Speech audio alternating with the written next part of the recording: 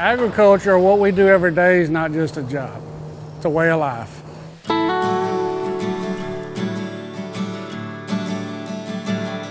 Farmers in general are good stewards of the land because without a good soil health, we don't have a business. Without a business, we're doing something else every day.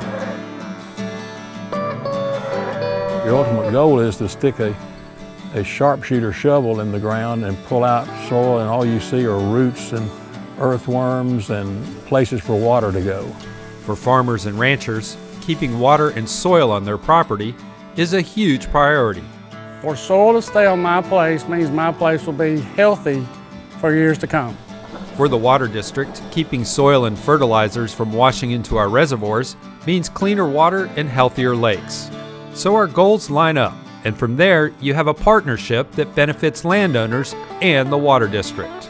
Our program focuses on working with rural landowners and ag producers to support best management practices and conservation practices on the landscape that will reduce erosion and keep nutrients such as fertilizers on the landscape and on their farms.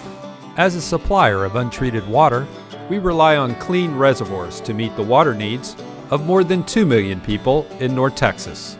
Our commodity, our water that we sell, comes from those reservoirs. The reservoirs are fed by watersheds, and watersheds are that area that drain rainfall and water to those reservoirs. So whatever happens to the land in those watersheds, good and bad, impacts the quality of water downstream. So it's important to maintain a good, sustainable land use in that watershed so that we don't get a lot of polluted runoff and sediment coming from the landscape into that water.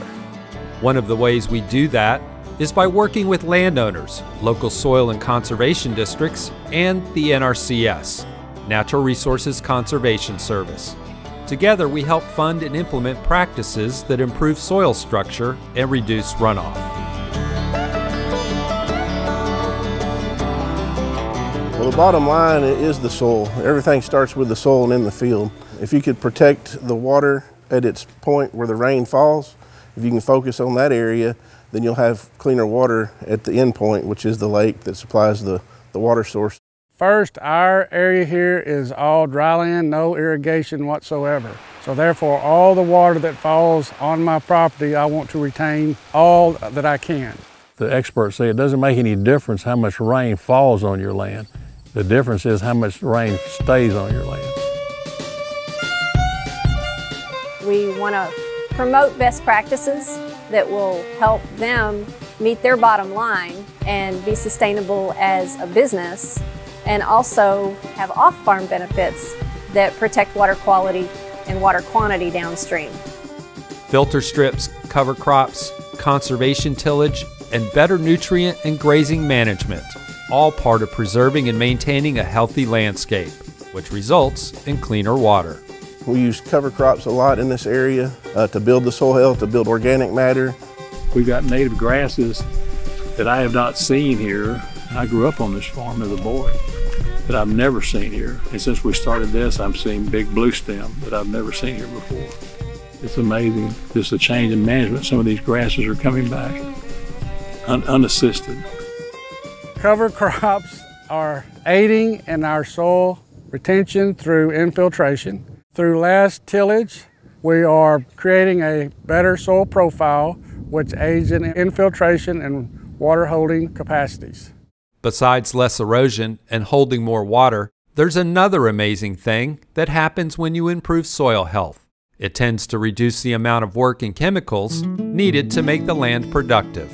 It's just a real epiphany to me to realize you don't mow pastures anymore. You don't have to use chemical on your pasture. You can raise cattle with low input. The runoff from a healthy watershed will be cleaner. It'll have less sediment and it won't have the nutrients and the fertilizers, pesticides, other things like that. We try not to tell a producer what to do, but we like to put out, cookies, if you will, to get them to take on some new practices, because if you try to tell them to do something, then you're not welcome back on the farm. Well, I think my advice would be that just because that's the way you've always done it doesn't mean that that's the best way. So it really takes partners to leverage resources, exchange information, and find the best way to do things. Building on those partnerships with landowners and conservation agencies is a key part of our watershed management program. It helps the ranchers and farmers improve their operations, and it helps the water district protect the quality of water in our reservoirs.